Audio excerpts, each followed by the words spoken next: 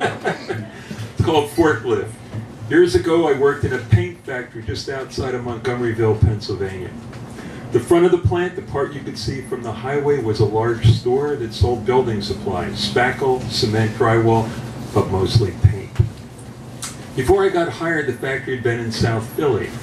And when it moved in order to expand, the original employees followed, even though it was now a long distance from where they lived.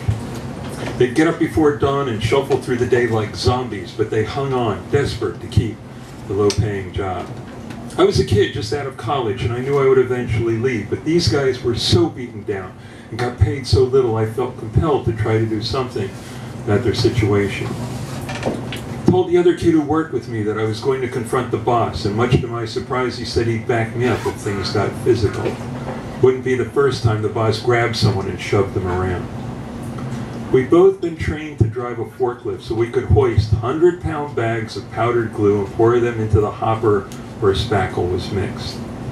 I used the forklift to boost my friend up to the platform where the bags of glue were stored, so he could hide behind them, yet still keep an eye on what was happening below. Nervously, I approached the owner and told him how I felt, but there was no violence. In fact, the owner said he'd see what he could do to make the job better, and when I quit, he wrote me a letter of recommendation stating that I knew how to drive a forklift. And I'll end with a short one called Pipe Equals Life.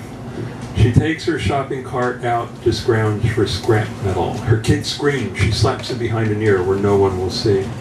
She drags her kid and her shopping cart down past the fires flickering inside trash cans, past the bums in their huddle, down to the blocks of gutted buildings.